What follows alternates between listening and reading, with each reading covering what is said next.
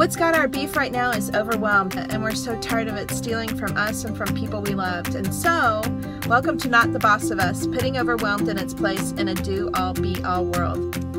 It's not a new issue. It's been around for a long time. We start out down the road doing whatever it is we think we have to do in order to keep up, maybe even get ahead. This is easier. Yeah, we can handle it, okay? And before we know it, we're behind, doing our best just to stay in the game. And we realize what we thought was the end is actually just the beginning.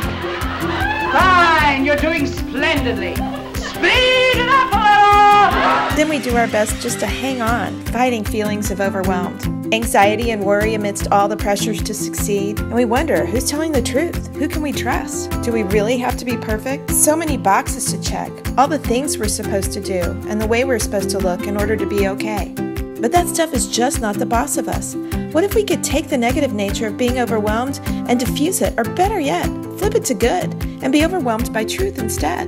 Why not be overwhelmed by our unique purpose and gifting instead of performance pressures, or provision over worry and anxiety, or belonging over the fight to fit in? Why not be overwhelmed by hope rather than all the trappings of this world and so much more? Well, why not together? Let's grab perspective and instead be overwhelmed by truth with all its grace and hope and peace and joy that is available in the midst. Come join me. It's always a lot more fun to travel the road together.